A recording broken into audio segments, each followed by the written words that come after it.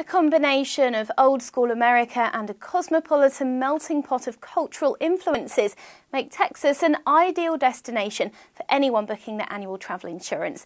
That's according to the European Tourism Coordinator for Texas Tourism, Diana Stevie.